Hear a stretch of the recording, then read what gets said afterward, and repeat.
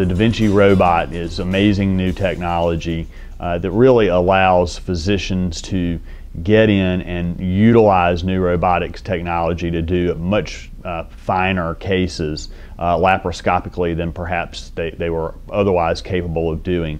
Primary utilization across the country of Davinci robotics has been in urologic cases and in some open heart cases. Now, we of course don't do any open heart work at Columbus Regional, but we are very committed to growing our urologic services for this community. There's lots of demand in this area, and perhaps the most well-known utilization for robotics in urology is around radical prostatectomies, and patients in this community have had to drive to Duke or Chapel Hill or one of the major medical centers to get a radical prostatectomy on robotics equipment. And it's quickly becoming the standard for that. It's also important to us in this community because it's allowed us to recruit a new urologist into the community.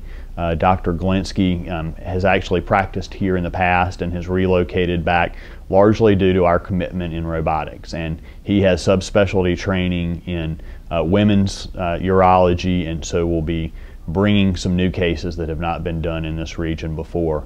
There's some really neat utilization of the Davinci around other women's care, and so our gynecologist is being trained currently in utilization of Davinci, and we'll be doing some cases later this year. So it's another opportunity for us to bring care closer to home.